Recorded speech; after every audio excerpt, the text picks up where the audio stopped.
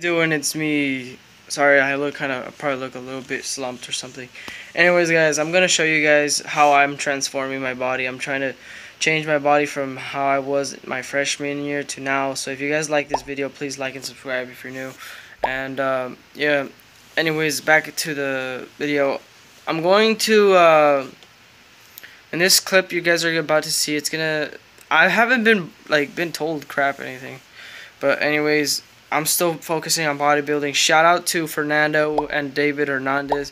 They are the guys who are who I went to the gym with. I motivated David to work out. He wasn't that much of a muscle type of guy, but I pushed him to his limits, and I helped him hit his new max on like bench press and arms. I helped him beat his record for that, and yeah, shout out to him for being a good sport about it, like helping him, like pushing himself too. And all that good stuff. And Fernando, currently, we're both working out on our bodies. We're trying to, how do you say, yeah, we're both bodybuilding. And I'm not really big like how you think a bodybuilder is. I'm going for that. That's my goal, but not like too big. But, you know, I'll see you guys in the clip. Hope you guys like this video. Please like and subscribe if you guys are new to my channel. And see you guys in the clip.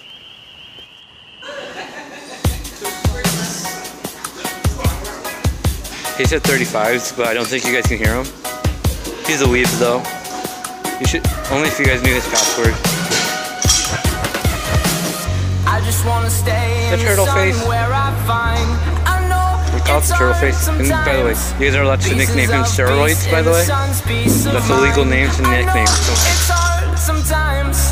Yeah, I think about the end just way too much. But it's fun to fantasize on my enemies who wouldn't wish who I was. But it's fun to fantasize.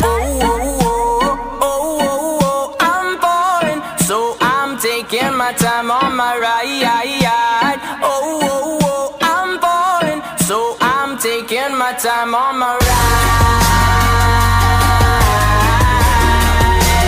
Taking my time on my ride.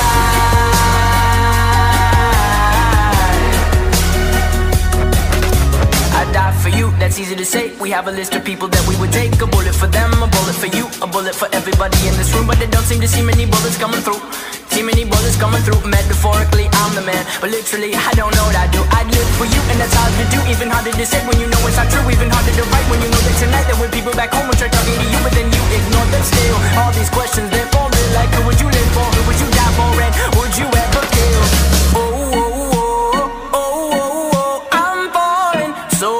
Taking my time on my ride. Oh, I'm falling, so I'm taking my time on my ride.